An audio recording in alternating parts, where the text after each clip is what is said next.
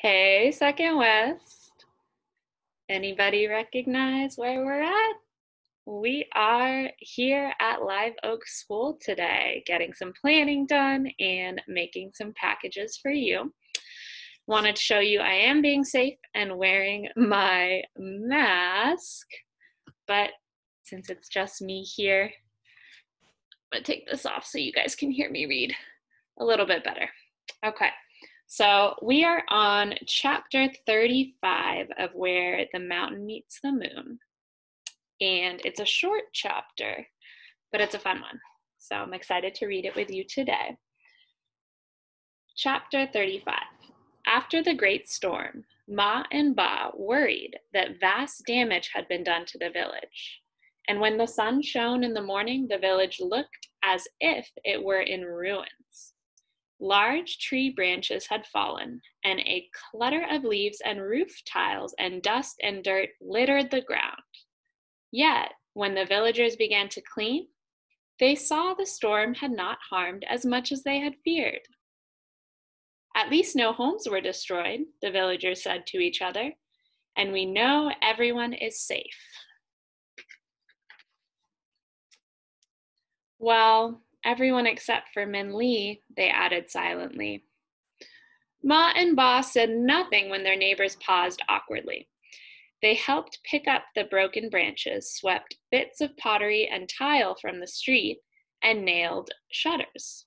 At night, they quietly sat together at the table with the goldfish. Though Ma had heard nothing, Ba remembered the fish's words about the fear in the wind. It filled him with worry, and he waited for the fish to speak again. However, it remained oddly silent. Finally, when Ma was busy helping a neighbor, Ba tried to question the fish.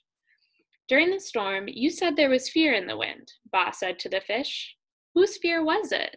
Was it Min Lee's? Was she afraid of something? The fish stared at Ba with its round eyes and made no sound. Please tell me, Ba said, his hands around the bowl. The fish swam noiselessly in the water. Ba was puzzled. Had the fish stopped speaking? Or was he now unable to understand? Or perhaps the fish had never spoken and it had all been in his imagination. Ba placed his ear close to the water. Was that faint bubbling a whisper? He strained closer, his ear beginning to dip into the water. What are you doing? Ma asked as she came into the room. Ba jerked his head up, his ear dripping with water. Nothing, he replied sheepishly. Were you cleaning your ear in the fishbowl? Ma said, slightly appalled.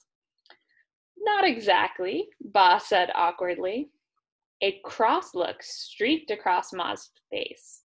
But as she looked at Ba, rubbing his ear shamefacedly, she did something she hadn't done in years.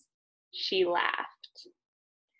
You look so silly. If Min Lee were here now, Ma said, she would laugh at you.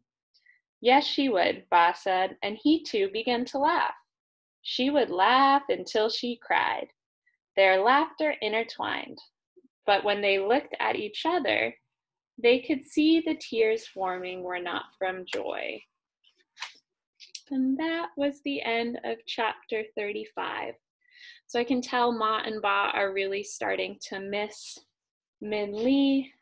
And I can make a connection to that because I miss you all so much and I wish you were here with me. But thank you for following along in our read aloud. Karen will pick up on chapter 36 tomorrow. Bye, Second West.